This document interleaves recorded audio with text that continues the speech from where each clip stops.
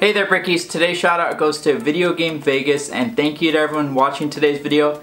Continue your comments and I will continue to shout you guys out. So is the brand new ARCADE1UP Street Fighter 2 Big Blue cabinet worth it? For $600, it's going to be releasing August 18th, 2021. The Generation 1 Street Fighter 2 Champion Edition cabinet. So I installed the light up marquee. I have the custom riser.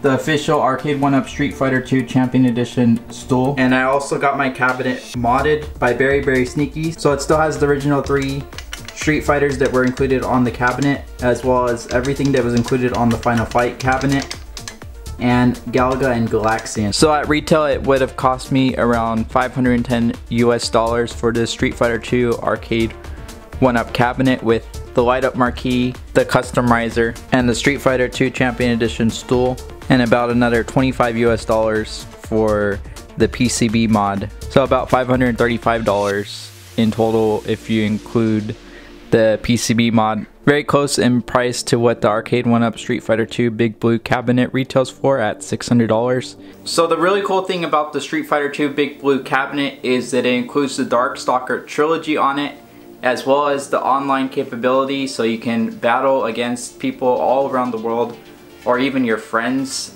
This is going to be the very first time ARCADE1UP releases a Street Fighter 2 that has online capability, so that's incredible. So at $600, is it worth it? This is going to be the tallest ARCADE1UP ever released, and it looks incredible. It's going to include a custom riser, a custom ARCADE1UP stool, and it's going to have 12 games in one, so that's incredible as well. So let me know in the comments below, is the Street Fighter 2 Big Blue cabinet worth it? Will you be picking it up, or will you be holding off since you already have a Street Fighter 2 ARCADE1UP cabinet? Also let me know if $600 is worth it for this Street Fighter 2 Big Blue cabinet, or do you think that's a little bit too expensive for this cabinet? I know the Turtles in Time cabinet is going to be $50 more at $650, so let me know in the comments below. Will you be picking up either one of those? Would it also be awesome if ARCADE1UP released conversion kits similar to what Nintendo did by converting their the radar scopes to Donkey Kong, and then Donkey Kong converted into Mario Bros, or even Popeye or Donkey Kong Jr.